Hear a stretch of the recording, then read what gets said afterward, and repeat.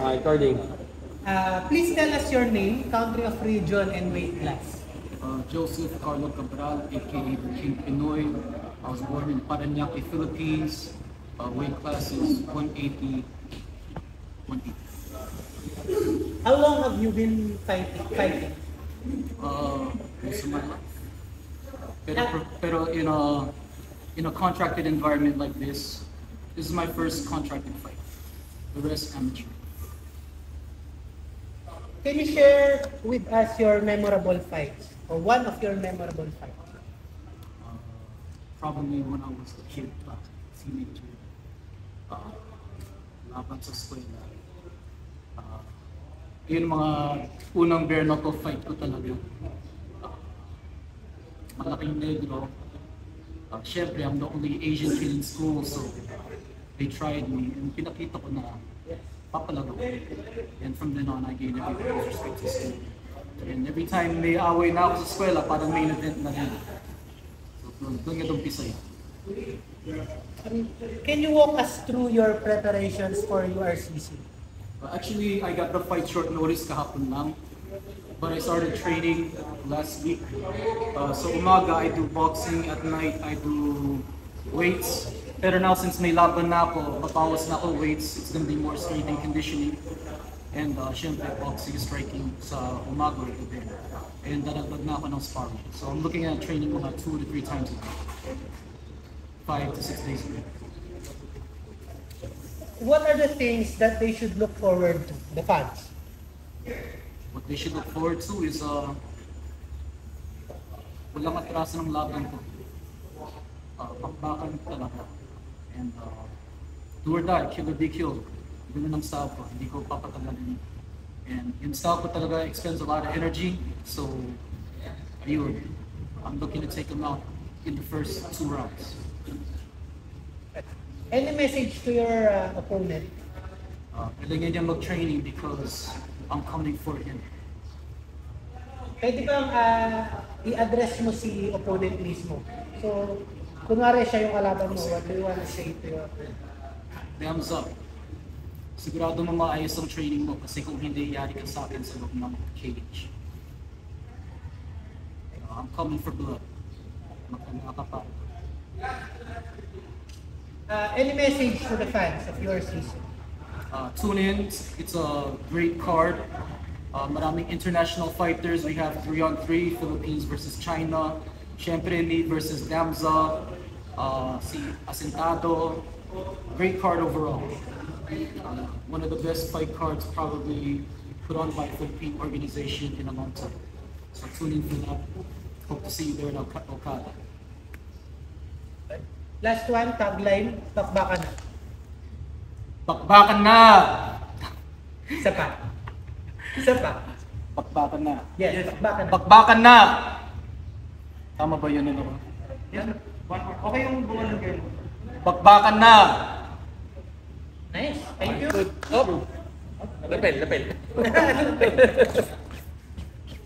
Thank you, sir. Good luck. Salamat, sir. Thank you. Recording. Ano ba ito? Parang rap battle na. Sir, salamat. Sakto-sakto. Isang minuto. Sir, dito lang po. Sir, ano lang, please tell us your name, country of origin, and weight class. Ayun. Ako nga pala si Damsa, taga San Pedro, Laguna. Ayan. Middleweight. At ayun, top you.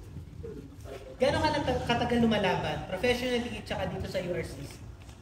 Dito sa URCC, first time ko lang sasalang. Pero may mga laban na ako dati, pero amateur lang, amateur boxing. So, ayun. Baka may pwede ka sa aming ikwento na memorable fight. Meron yung unang panalo ko. Pagpasok ng ring, pagtunog ng bell, na-straight ko agad yung kalaban ko, tapos yung laban. And then yung pangalawa, yun yung natalo na ako dahil hindi ko alam. Kasi nung time na yun, more on fights kami. Wala kami pakialam sa training, basta mapasalang kami. Hindi ko alam professional pala yung kalaban ko. Kaya ayun, para akong taga na pumasok sa hawla ng mga sawa. So ngayong this upcoming December 6, ano yung mga naging preparasyon mo? Since Bernacle lang naman yung magiging laban namin, more on striking, ganun pa rin. Pero medyo mas kakaiba lang to kasi 2 times nang napalitan yung kalaban ko. Una kaya Lambuti ng Cavite, pangalawa dito kaya Target Budget. Tapos ito, ayun ko na ito. Mas mabigat siya sa akin pero laban lang kasi yun naman talaga dapat. Ano ang dapat abangan ng mga fans sa'yo this coming December 6? Siguro yung yung knockout punch, yun ang abangan nyo. Kasi doon talaga naka-focus yung buong team namin. And then, ganun din naman sa kalaban, sigurado yan. Dahil Bernacle nga. So, may tutumba talaga. So may message ka ba sa mga kalaban mo sa Yun, sa makakalaban ko, sana nagpasukat ka na sa St. Peter. Ako hindi mga barong ako na bahala sa Bulacan. Sa fans ng URCC, may message. Sa lahat ng mga fans ng URCC, dito sa parating na laban namin, sana mabago namin yung pananaw ninyo. Na hindi porket artist or vlogger hanggang doon na lang. So, ayan, nabangan ninyo yung laban namin. Lagyan ko ng buhok yan. Tagline na lang, bakbaka na.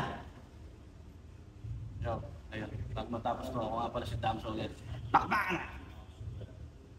Nice. Okay. Maraming salamat po.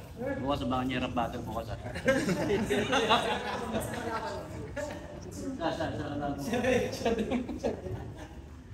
Thank you. Good luck. Salamat. Okay, thank you. Nasa na face off tayo. Alright.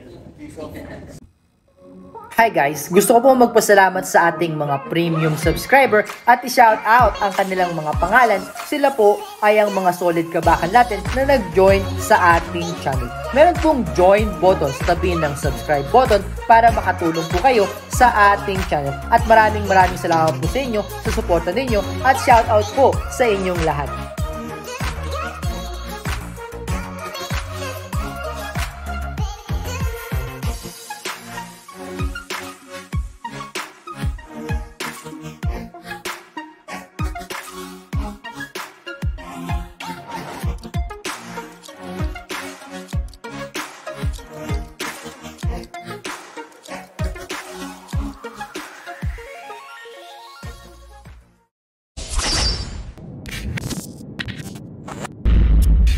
Coach ng bayan.